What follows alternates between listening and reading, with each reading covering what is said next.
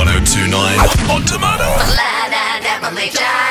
Good morning, it's Flan from 1029 Hot Tomatoes, Flan and Emily Jade's breakfast show. I'm with Harry Kewell, the legendary Socceroo, mate. Welcome to the Gold Coast. It's lovely to meet you. How you doing? I'm good. I'm excited. You know, Yeah. Great weather.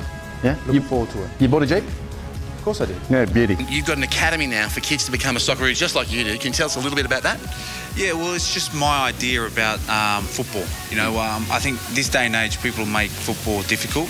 I think football is a very simple game, and if you just do the basic things right, it can take you a long way. So my idea is, you know, teaching kids in regional areas. Like I said, I've been to Townsville, Hervey Bay, Brisbane, and now I just finished in the Gold Coast.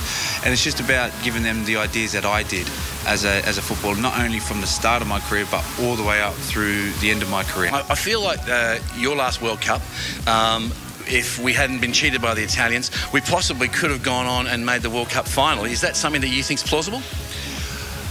In hindsight, maybe. Yeah. But, you know, there's a lot of hatred towards Grosso for doing what he did. But, you know, even as an Australian, even as a player, in that situation, you're 10 men. You know, you're going against a tie there because we were pushing up there and we were looking like we were going to score. Sensation. I don't blame him for what he did. You know, would anyone have done it? I think everyone would have done it. Any Okay. striker in the world would have done the same thing. What about your personal life, Harry? What's going on? Nothing much really. You know, I'm like any other person, any other dad. You know, Yeah. I've got 4 kids. You know, so Four? It's full on. You know, the school runs, the picking up, the homeworks, the cooking, the dinner, and all that. But like I said, this is obviously I've worked over the last couple of weeks, and I'm still working this week. Well, I tell my wife I'm still working, which technically I am because I'm with Jeep, but I get to play in a Jeep tournament. Yeah, of okay. Golf. So technically it's a pleasure for me because I do love golf. And what's your handicap?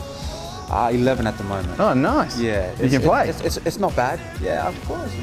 I can strike. Well, mate, if you can play golf, I wonder if you can still play soccer. I'd like to take you on a little bit of footy challenge here. Okay. Up for that? Okay, yeah, no problem. Harry Kewell, lovely to talk to you, mate. I got a confession to make.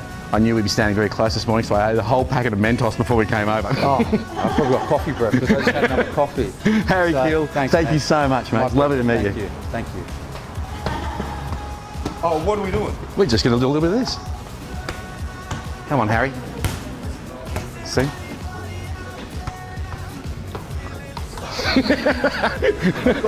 I think I was easily the best.